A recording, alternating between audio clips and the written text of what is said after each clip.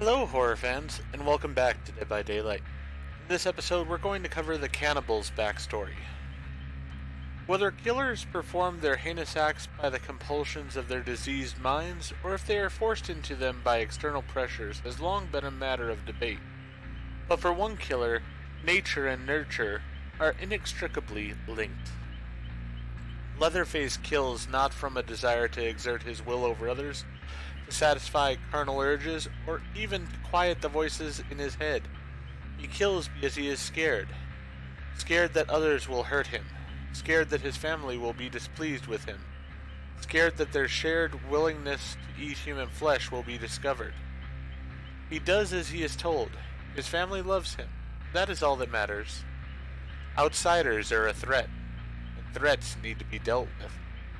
Like those kids that came into the house uninvited. Walked in like they owned the place, looked around the house, trying to find out his family's secrets, no doubt. But Leatherface dealt with them, protected his family, just as he'd been taught. He's not just a protector, he has many roles, and each role has its own face.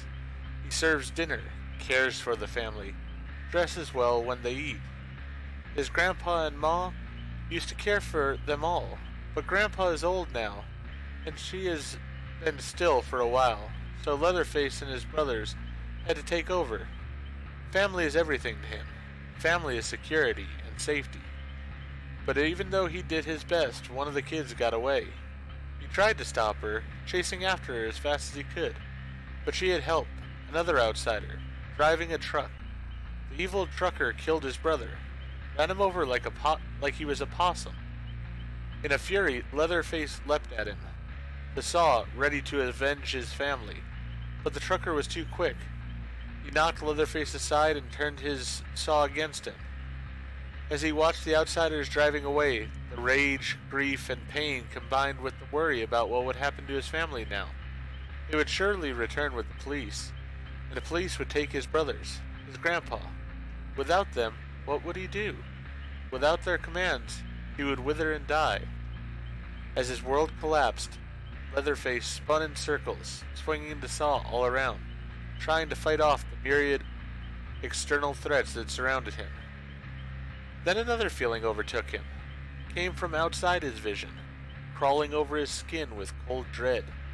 He realized that no matter what outsiders could do to him, there was something worse, something bigger that lived in the shadows.